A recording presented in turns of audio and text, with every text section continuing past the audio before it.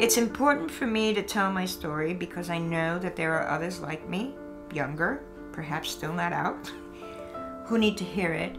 And it's important for me to tell my story because I want it preserved. I want people like me, Latina women, Puerto Rican women, lesbians, butch women, to have a history that is told and preserved for future generations. I should perhaps not generalize, but I think it's important to everybody to have something that stays after we're gone. I mean, it would be very nice if 100 years from now, my name isn't going to be on a building. It could be, but I've decided not to do that. So it would be very nice if somebody had something that would remind them of me, of my existence. We don't live in a vacuum. We are what we are because of what came before. And very importantly, what came before in the gay community is why everybody has what they have today. And I think to tell our story will help other people maybe pick up some clues or some hints from that. And maybe that's what we want to leave behind.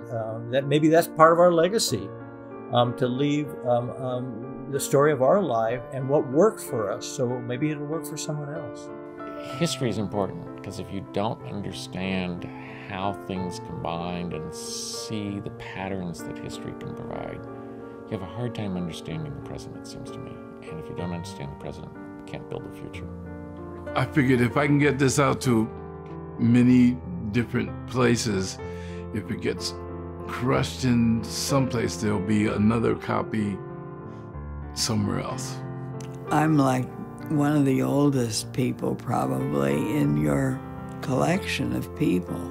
I believe in addressing the needs of older people, younger people. I've talked about younger people needing us and books in the libraries and so forth.